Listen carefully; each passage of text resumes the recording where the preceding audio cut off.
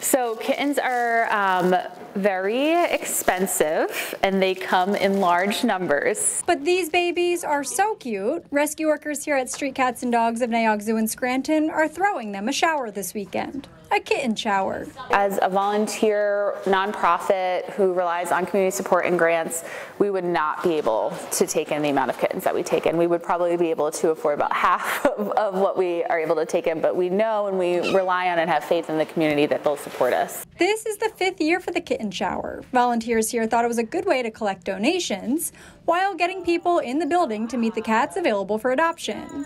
Just like a real baby shower, rescue workers created a registry, a list of all of the supplies they need most right now.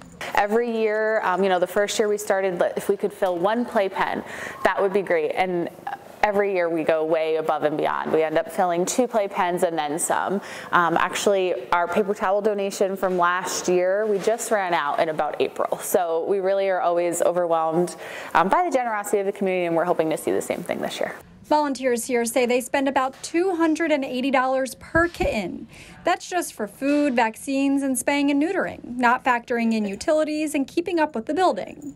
Street Cats has rescued nearly 80 cats so far this year. There's about 65 available for adoption right now. You won't be able to take one home this weekend at the kitten shower, but you will be able to submit your application. Ranging kittens from 3 months old that maybe aren't quite fixed yet, that will require a deposit, and you have to wait a couple weeks for them to go home, to kittens like Willie who are already fixed and ready to find their forever home.